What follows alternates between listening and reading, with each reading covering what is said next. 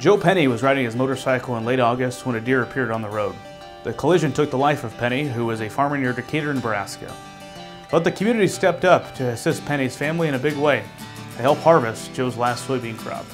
Joe's niece, Justine Wood, says it's all about the community wanting to help out. A few farmers said that they were about done with some of their beans before they started moving, and they're like, well, let's see if we can orchestrate it, and we got it all ready in a matter of days, and we had tons of people there. We had 10 combines, 5 auger wagons, and around 15 to 20 trucks in and out. So it worked out great, and we got it all done within 6 hours. In a matter of hours, the crew managed to cut over 600 acres of soybeans. And what would Joe have thought of the local farmers helping out?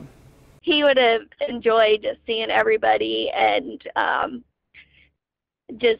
he would have been overwhelmed with everybody that showed up that day. We're very thankful for everybody that came out and assisted, because we know that they stopped all of their process on all of their beans and everything to come and help the family and get it done for us, so we didn't have to worry about it, and it just was very overwhelming.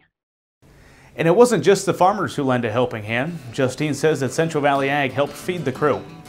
Local farmer Quentin Keneally says he was an awesome guy who would have done the exact same thing for us. Reporting in Lincoln, Nebraska for the Rural Radio Network, I'm Bryce Duskett.